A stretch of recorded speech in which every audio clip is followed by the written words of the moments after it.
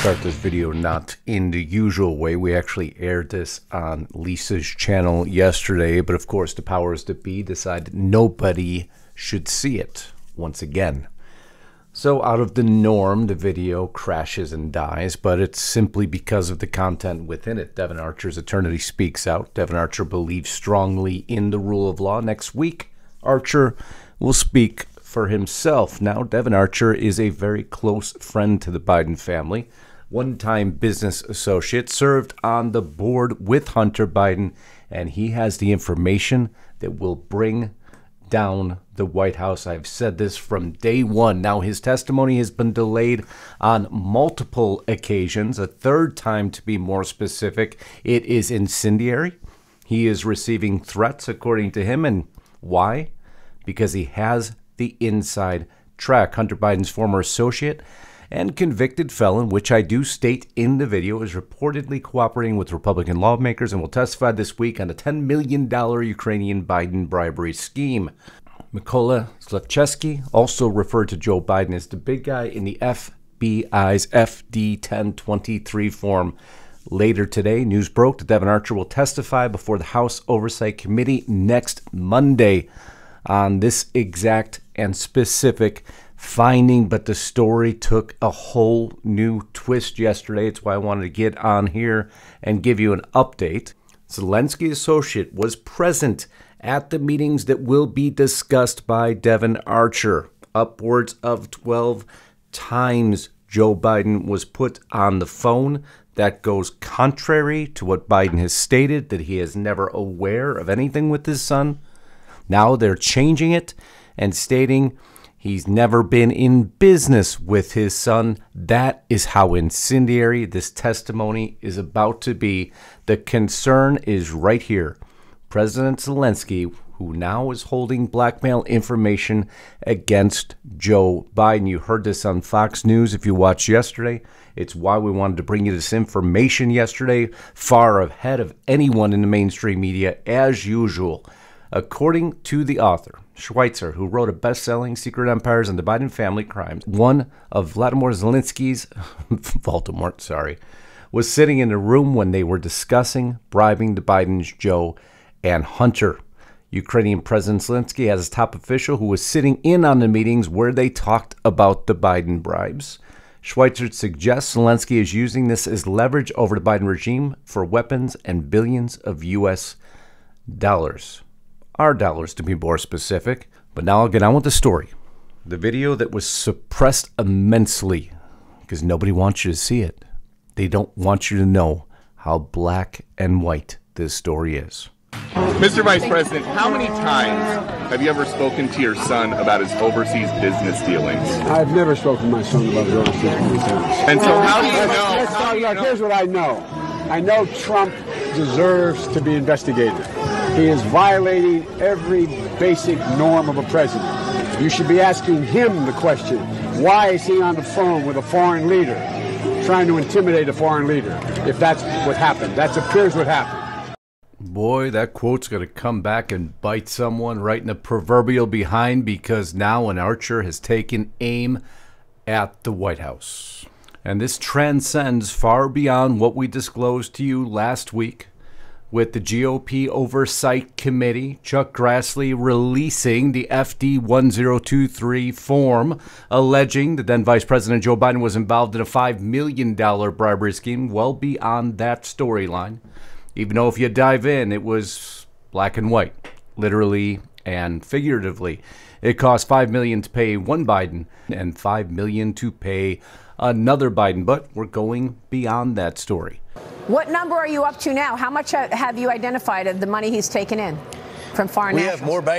We have more bank records coming in, but we're going to exceed $10 million this week, right. And I think we'll get up between $20 and $30 million. Okay. Not 5, not 10, not even 20. We're going to get nearer to $30 million. But who does this story focus on today? Hunter's partner. We've talked about him before. Devon Archer taking center stage again, literally, as they prepare for him to drop bombshell testimony on Joe Biden's involvement in everything to date. Well, I'm going to weave together all the details of this story, which you're familiar with, but may not have put them in the appropriate context. We're going to do that today so you know how intertwined and how important this testimony coming this week is. As I hope you know, my name is Justus, and I can't thank you enough for being here today. If you haven't subscribed to Lisa's channel, please just take a second to do that. If you haven't subscribed to mine, she'll put a link above. Most importantly, if you haven't joined us at Restricted Republic, you know to get there today. Don't forget about discount code INDEPENDENCE. And if you want something a little bit more lighthearted, don't forget to get to we'reforkedup.com. Lisa Haven and I created this, our escape from the news. A thank you to our audience for all you've done for us. We just put up our newest video this weekend. Come and enjoy it with us. Have a smile on us. Have a laugh. There's nothing more enjoyable for us than sharing our dinner with you. Give a laugh, give a smile, and isn't that important with the news we get today? Again, that's we'reforkedup.com. We'll put a link above. Hopefully you'll get there. But let's get back to this story. Man on your screen, none other than Devon Archer. Photo I am sure you are very familiar with. Well, this is all now going to hit center stage. Hunter Biden put then VP Dad Joe on the phone with business associates at least 24 times. Ex-partner Devon Archer to testify in front of the committee. Of course, he has denied that multiple times. I do want to put into context, Devon Archer has been sentenced to a year and a day in prison for the fraudulent issuance and sale of more than $60 million in tribal bonds. Oh, the ties that bind these folks together. But he's already been convicted, so he's not using this to try to turn over that testimony. Archer, 48, who is facing jail for his role in the $60 million bond fraud, is scheduled to testify to the House Oversight Committee about meetings he witnessed that were attended by Joe Biden either in person or via speakerphone. We find that is a very common thread throughout all these stories. When Hunter would call his father and introduce him to foreign business partners or prospective investors. Did that impact policy? If it did, we have a major situation at hand. Everything in this story tying back most to Burisma.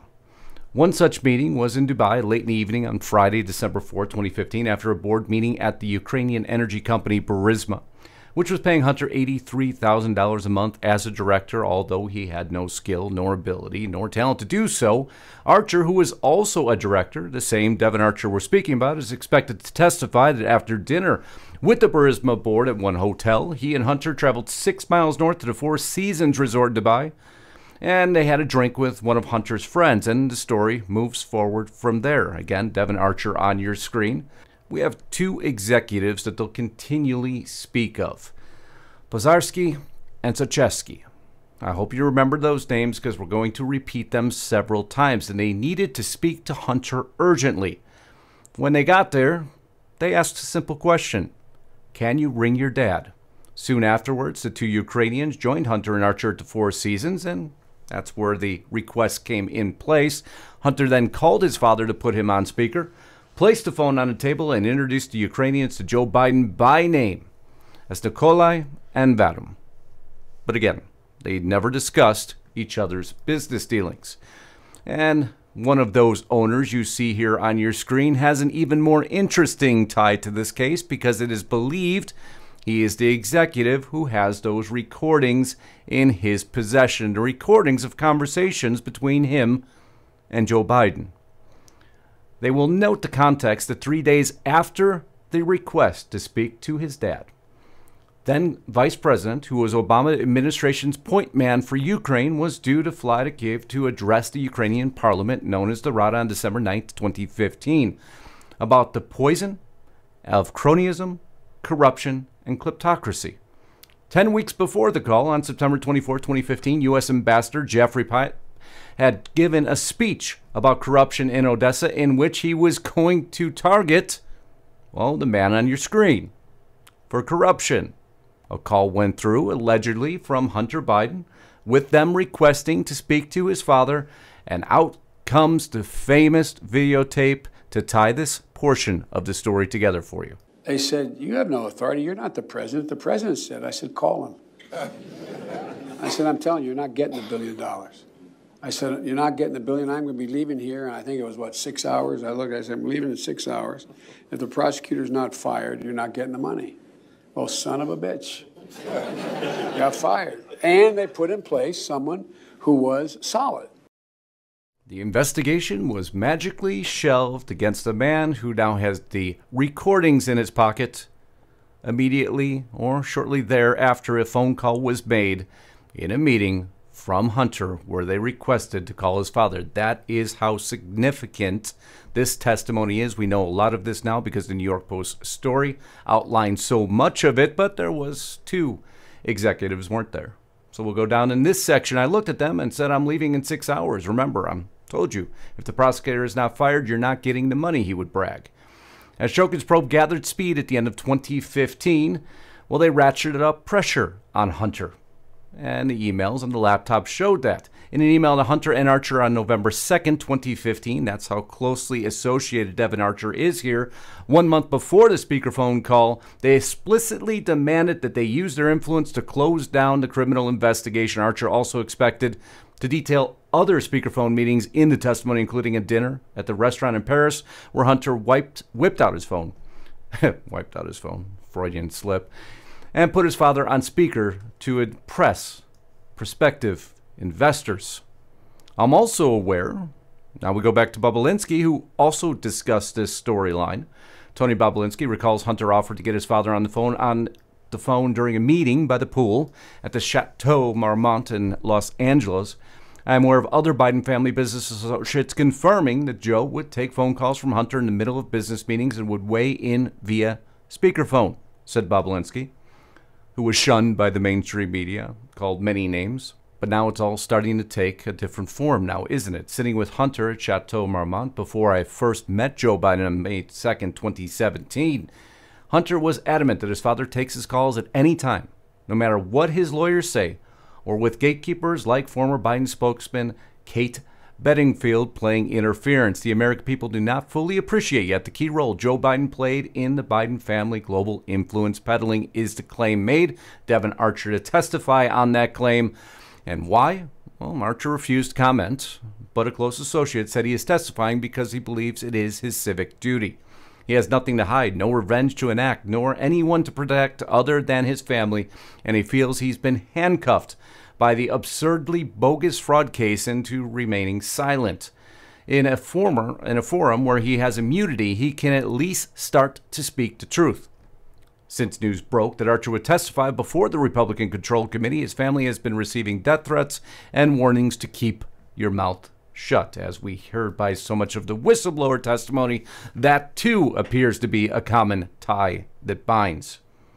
Hunter brought VP Joe to dinner with shady business partners. Another one will come out. Cafe Milano also believed that Archer will testify on where they received the text, "Dear Hunter, thank you for inviting me to D.C. and giving us an opportunity to meet your father and spend some time together. It's really an honor and pleasure. As we spoke yesterday evening, would you be great to meet today for a quick coffee? What do you think? I could come to the office somewhere around noon or so before or on my way to the airport. Thank you so much for all your cooperation." The man who sent that text? The other executive. This is a very tightly woven case, with one of the executives carrying additional evidence. Burisma boss, in alleged Biden bribe scheme, claims to have 15 taped conversations with Hunter, 2 with Joe, according to Chuck Grassley, as well as many text messages and 2 documents that the informant understood to be wire transfer statements, bank records that record payments to the Bidens were made, presumably in exchange for Shokin's firing. In the FBI document known as FD1023, he is quoted as calling Joe Biden, you guessed it, the big guy. I hope that puts everything into a very neat bundle for you. But if you go to ask Joe Biden about the big guy, well, you start to understand why he is so sensitive when he gives an answer. President Biden, why is this waiting to file a very big guy? Thanks, guys. Appreciate it. Thanks, President. Why did the Ukraine and FBI informant file refer you as the big guy, President Biden? Why is that term continuously applied? Thanks, guys. Why did I ask such a dumb question? Why do you ask such a dumb question? Because we, the people, have the right to know the extent and the truth behind this story, because if it affected, well, our policy, Well, Maria Bartiromo said it best. If this is all true about a sitting president when he was vice president, influence peddling, accepting money from foreign nationals so that he could turn around and make changes in policy for America so he could pocket the money, if that's true, why isn't he impeached already? And if it's true that the FBI is doing nothing about it, why isn't Christopher Wray on his heels as well? Why is he not up for impeachment? Aren't we all asking that question? Well, I believe that hopefully they have so much evidence they are making sure that they gather it accurately before making the next step, because they know how good the opposing side is at assuring everything is shelved quickly.